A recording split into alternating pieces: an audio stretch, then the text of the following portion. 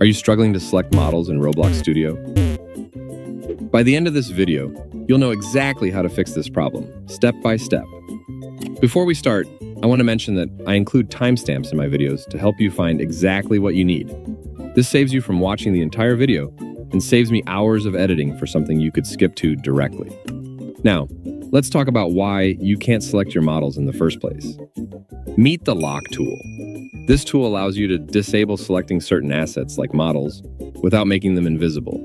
You can see them on your screen but won't accidentally click on them while building or modeling. This feature is incredibly useful for developers working on large projects with lots of assets. When you lock a model, the only way to select it is through the Explorer panel in the workspace. Using the Select tool or clicking on it won't work. To be clear, locking is not the same as anchoring or welding and should not be seen as these. So, why is your model locked when you didn't use the lock tool? Here's the catch. If a creator publishes a model with its lock property enabled, Roblox keeps that property when you use the model. This is especially common with free models, and it's probably why you're here. Let's go over 2 easy ways to unlock your model. First, click the lock tool in the toolbar.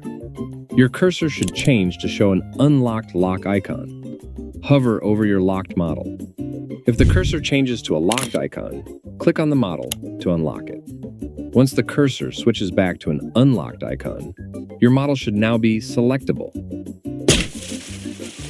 If the first method doesn't work, try this instead. Select the model through the Explorer panel in the workspace. Next, open the Properties window and look for the checkbox labeled Locked. Uncheck it and your model will be unlocked and ready to edit.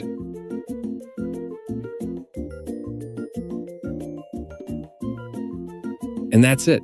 If you found this tutorial helpful, please consider subscribing. Making these videos takes a lot of time and effort, and your support means the world to me. Thanks for watching and happy developing.